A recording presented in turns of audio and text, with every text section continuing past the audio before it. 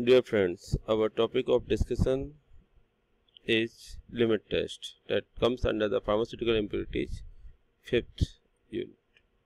So, come towards the limit test. Limit tests are quantitative or semi-quantitative tests designed to identify and control a small amount of impurities which are likely to be present in the substances. They involve simple comparison of opalescence, turbidity or color produced in the test with that of fixed standards. Some of the limit tests are performed in a special apparatus known as Nassau cylinder. So this figure represents Nassau cylinder, which are mesh tubes of clear colorless glass with a uniform internal diameter and a flat transparent base. They have the nominal capacity of 50 to 100 ml size. So limit test for chloride. Principle: this test, which is mainly used to control chloride impurity in inorganic substances, depends upon the simple reaction between the silver nitrate and soluble chlorides to give insoluble silver chloride in the presence of dilute nitric acid. The insoluble silver chlorides makes the solution opalescence, and the extent of opalescence depending upon the amount of chloride present in the substances is compared with the standard opalescence produced in a standard solution having a known amount of chloride by adding silver nitrate and same volume of dilute nitric acid as used in the test solution. If the opalescence produced in the test is less intense than that of standard opalescence, the sample passes the limit test for chloride and vice versa. Dilute nitric acid is used to prevent the precipitation of other acid radicals with silver nitrate solution. It acts by providing common ions, for example nitrates. So method: according to IP 1996, a specified quantity of substance is to be examined, is dissolved in water, or a solution is prepared as directed in the individual monograph and transferred to a Nassau cylinder. To this solution 10 ml of dilute nitric acid is added, except when nitric acid is used in the preparation of the solution and the volume is made up to 50 ml with water. Then 1 ml of 0.1 molar silver nitrate is added and the solution is stirred immediately and allowed to stand for 5 minutes protected from light.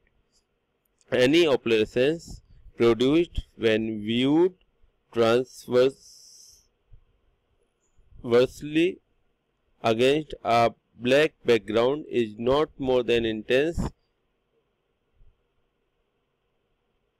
than that of obtained by treating a mixture of 10 ml of chloride standard solution, that is 25 ppm chloride, and 5 ml of water in the same manner.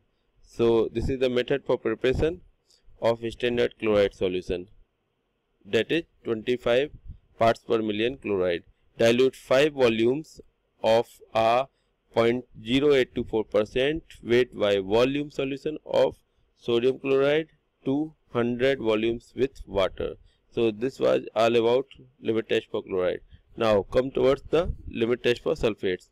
So the principle: the test is designed to control sulfate impurities primarily in inorganic substances and is based upon the simple reaction between barium chloride and soluble sulfates in the presence of acetic acid to give insoluble barium sulfate. The opalescence produced in the test is compared with that of standard opalescence obtained from a standard sulfate solution containing known amount of sulfate produced in the same manner. If the test opalescence is less intense than that of standard opalescence, the sample passes the limit test for sulfate and vice versa. So the solubility of barium sulfate precipitates are very much affected by the concentration of the acid. So the acidity of the solution is controlled by using acetic acid. Ethanolic solution ethanolic sulphate standard solution, that is 10 ppm sulphate, is added to increase the sensitivity of the test. The ionic concentration is adjusted in such a manner that the solubility product of barium sulphate gets exceeded and traces of barium sulphate present assists rapid and complete precipitation by seeding. Ethanol prevents supersaturation and helps in producing a more uniform operations. Method according to IP 1996. Take 1 ml of a 25% weight by volume solution of barium chloride in a National cylinder. To this, add 1.5 ml of ethanolic sulphate standard solution, that is 10 parts per million sulphate. Mix and allow to stand for 1 minute.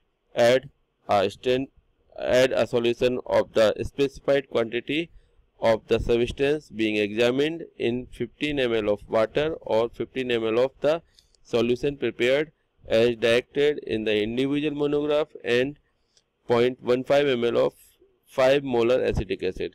Make up the volume to 50 ml with water, stir immediately with a glass rod and allow to stand for 5 minutes. Any operations produced when viewed transversely against a black background is not more